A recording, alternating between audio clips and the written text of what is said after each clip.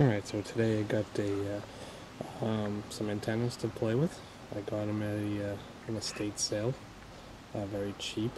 I paid $5 for all three of these sections. I'm not exactly sure what they are yet. This one here is a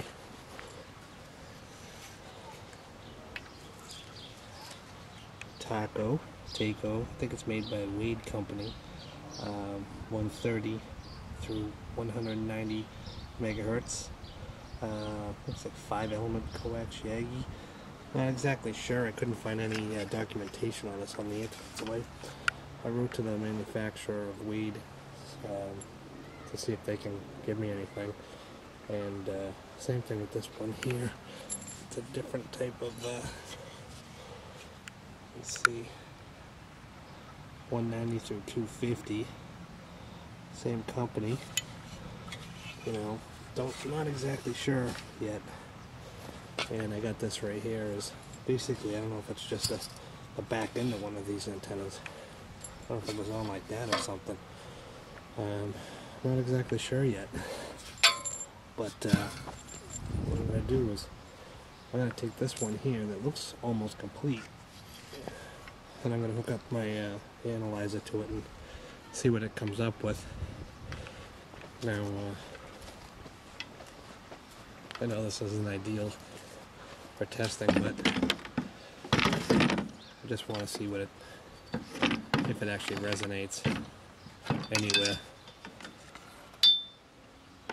So I'm going to get my analyzer.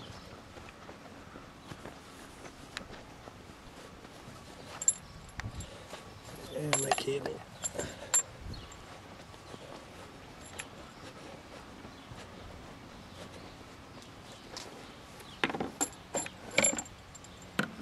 And I made up a little adapter because it already has a BNC connector on it, so I don't know, I'm going to have to change all this if I can get it to work.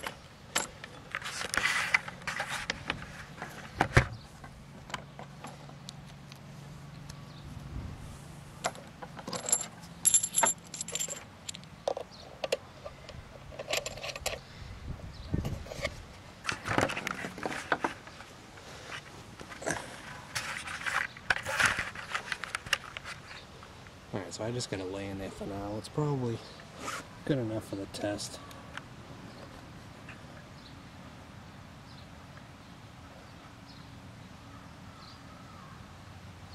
Let's see. Put this in the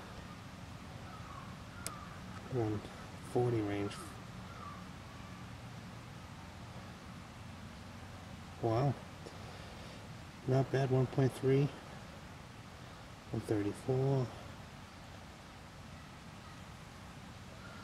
140.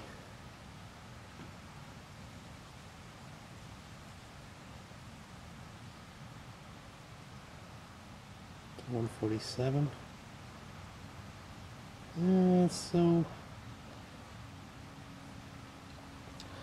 it may need a little bit of adjustment, but you know, plus it's not in the ideal testing spot either. It seems to be pretty resonant in the lower end. Between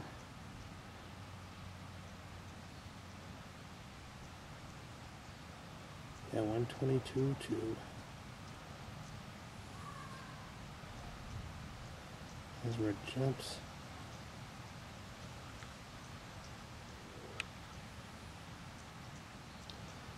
Alright, so I'm going to keep it at 150, 147, 146. A little high where I would operate it usually, but let's see if I move it around a little bit.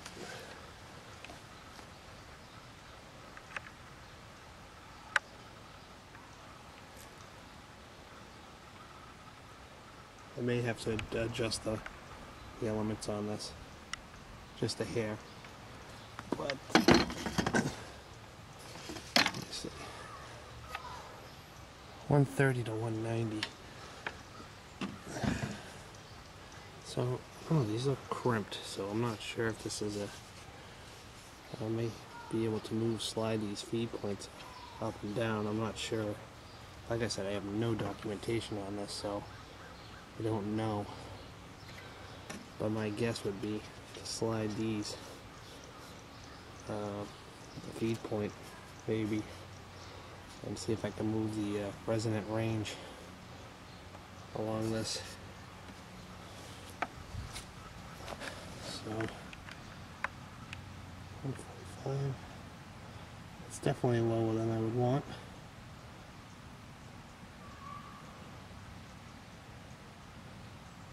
Resonant right around 137 megahertz. So I will have to definitely try and get this thing to move up a bit in frequency. So I don't even know if this is the full antenna either, so I don't know if I'm missing anything. But that was just a test, and it does resonate, so it may work well as a 3-element beam, but if I can't get it to operate in the frequency range that I'm looking for, it may be useless. I don't know. So we'll see more on this antenna eventually. If anybody has any information, definitely let me know. Alright, so I changed locations because it seemed like it was being affected by the bench there. So, and plus I've only got like 6 feet of coax on this. I'm sure that has a factor too. But what I got it is I got it up on a little umbrella stand here, and I just got it about, I don't know, 7 feet up in the 7 feet vertical, and the numbers has definitely improved. So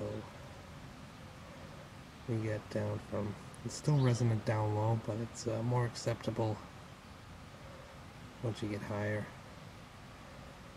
So I think with a little bit of adjustment on the feed point, I might be able to get this a little bit more zeroed in, but that's still not too bad. I can live with that for a test. So yeah, I don't know if I can get some documentation on this antenna and figure out how to truly adjust the elements. That would be nice, but it doesn't seem to be new enough that the documentation has been scanned for the internet. So I may have to just try to get it the best I can and run it. But yeah, that's it. That's a taco weight antenna, whatever the hell it is, Y53. So, like I said, if anybody has any information, please let me know.